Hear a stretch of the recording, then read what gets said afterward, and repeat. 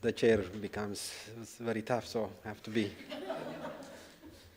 All right, this is the Ethiopian experience. Well, I am from United Nations University, Merit, from Maastricht. Well, there is revival of interest in industrial policy, why we are all gathering here, but controversies still remain on the functional versus selective, comparative advantage, following whether comparative advantage define the nature of state and business relationship.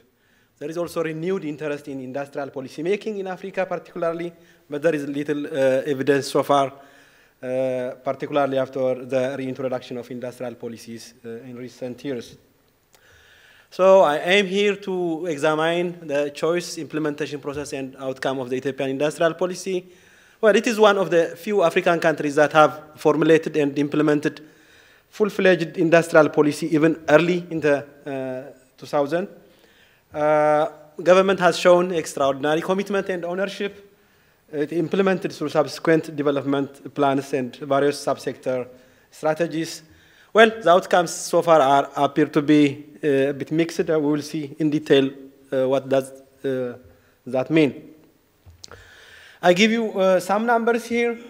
Well, the average growth of Ethiopia in comparison to the sub-Saharan Africa average, it's more or less more than double in terms of GDP growth in the last decade. Industry also grew by 10%, and the manufacturing sector by 9.4%, particularly after the introduction of this, the implementation of the industrial policy between 2004 and 2011. If you compare to the sub-Saharan Africa, this is more than double. But we lag behind in terms of level. So this is a country in catching up context, even with the sub-Saharan average. So it is half of the industry value added into GDP in comparison to sub-Saharan Africa. Also the manufacturing value added contribution to GDP, and as well as manufacturing exports as percentage of merchandise exports, it's almost like 1/3 of the African average. So we have to do a lot, even if there is promising development. In Ethiopia, manufacturing sector emerges in the 1920s. For example, in 27, there was 25 manufacturing factories, mostly established by foreigners. The sector starts to get momentum in the 50s. This was also a period that marks the start of a conscious plan to promote industrial development and the economy at large. Ethiopia has seen 3 regimes over the last 8 decades: the imperial regime up to 74, the Derg regime 74-91, and the PRDF-led regime since 91. So these successive governments had their own industrial policies. I wouldn't go into detail, but let me show you this table. The imperial regime, it was the industrial policy was market-friendly, market-oriented, private-led, but dominance of foreign-owned enterprises. Target industries were import substituting and labor-intensive industries, where envisaged key player were foreign investment. Well, the policy instruments, as you see, protection of domestic market and at the same time provision of economic incentives. The Derg regime period, it was a command economy. Every medium and large enterprise were nationalized. These were also reorganized under state-owned enterprises. So there was dominance of public-owned enterprises, but the whole strategy of industrial development of Ethiopia at that time was import substituting and also labor-intensive at the same time basic industries were favored. The key player was the public sector at that time. There were also protection and financial subsidy to the public sector. The PRDF regime, post-1992, market-oriented, private-led, but also the involvement of the state, well, strong state role, dominance of domestic private. There is a change from import substituting to export-oriented. Well, the leading engine of the the manufacturing sector would be the domestic private sector. There are also some policy instruments, direct support and provision of economic incentives. Well, you can see from this graph that particularly we have data from 1981 until 2011. You see that the regime period was a declining period until 1991. After the government change, there was some improvements. But particularly the last decade was on average 10 or more growth in GDP, industry value added, and manufacturing value added. When we see the entry process, you can see in 80 there were only 351 number of establishments that employ 10 or more employees. That go down at the end of the Derg regime to 275. After that, it improved, and in 2010, it reached 2,172. This is like more than tripled in the last 10 years. But the public share has declined, as you see. Let me give you the IDS, the present industrial development strategy major principles. Well, the primary principle is the linkage between industry and agriculture, because this is based on the philosophy of agricultural development-led industrialization. Other principles, export-oriented, labor-intensive, and public-private partnership. Mechanism of engagement, well, creating conducive environment and also direct support for selected sectors. Here are the main ways the government sees to create conducive business environment. When we look at the macro stability, well, government envisaged single-digit inflation, but there was a high record of inflation since 2005, 2006. It was also envisaged low interest rate, but virtually it was negative because of high inflation, but controlled interest rate. The real effective exchange rate was also appreciated due to high domestic inflation. So there was unexpected developments in terms of macroeconomic.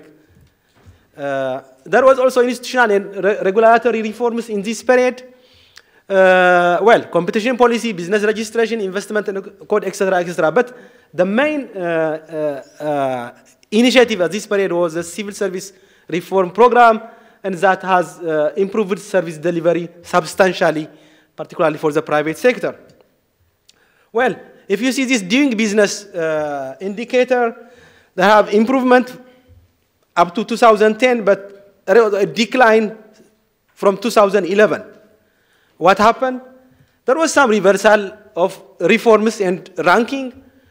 In the post-2010, when foreign exchange shortage appears, government shut down 94 warehouse of coffee exporters.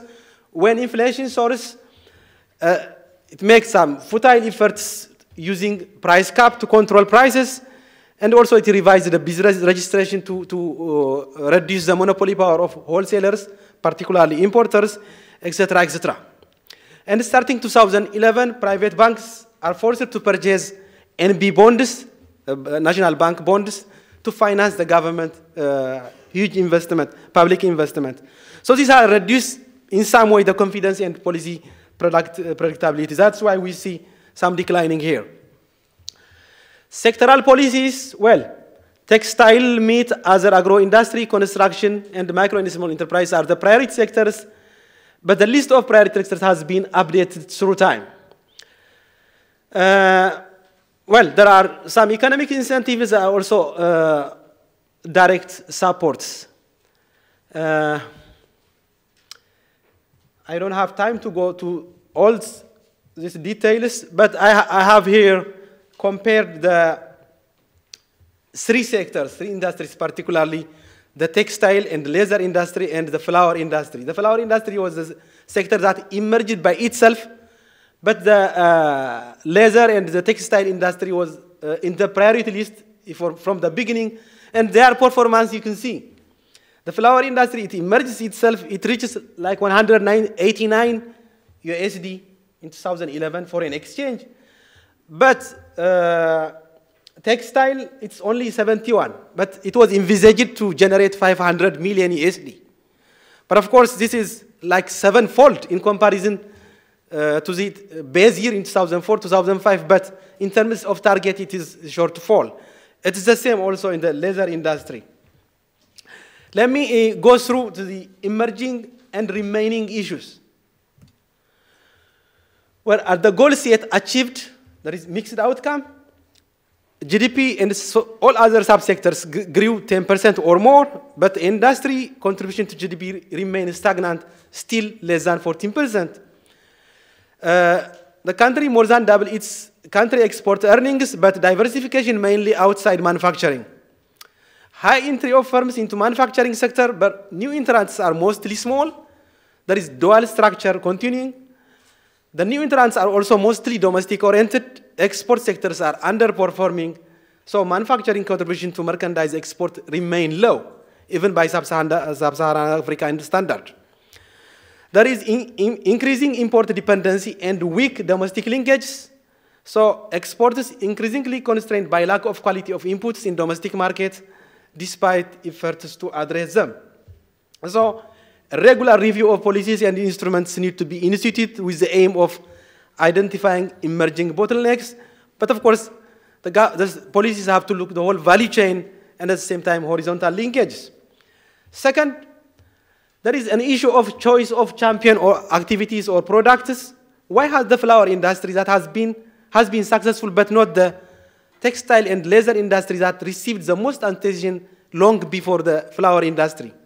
There are three alternative views regarding identification of potential products, whether government should choose or let it for the market, whether it's combined. Well, the Ethiopian experience supports the third view, but one needs to introduce mechanism to elicit valuable information from the private sector on the potential industry through continuous consultation. This also involves continuous experimentation. Lastly, on the nature of public-private partnership, the Ethiopian industrial policy made distinction between developmental and rent-seeking private sector to promote the former and to curtail the latter.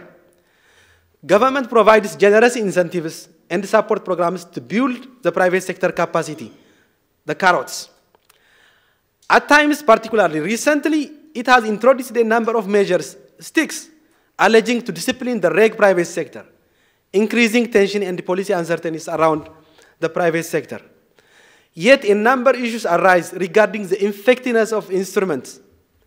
How much rent and how long should the private sector in the select sectors be given to bear fruits? What form of relationship should be instituted between the government and the private sector? How do you create an environment that maximizes the social benefits and limit rent seeking? There are critics that the instruments, that means the carrots and sticks, are not transparent, and policymakers tend to patronize the private sector instead of encouraging competition and innovation. There is also emerging concern that the public investment expansion is dwarfing the private sector. For example, credit, foreign exchange availability, etc. So, the public investment rate, a recent World Bank report that's maybe last month says that the public investment rate in Ethiopia is the third highest in the world, while the private investment rate is the sixth lowest in the world. So a lot of money or finance is going to the public sector, like drying the source of finance for the private sector. So vibrant private sector is critical for effectiveness of industrial policy. Therefore, the government needs to address the above and other emerging issues. Thank you.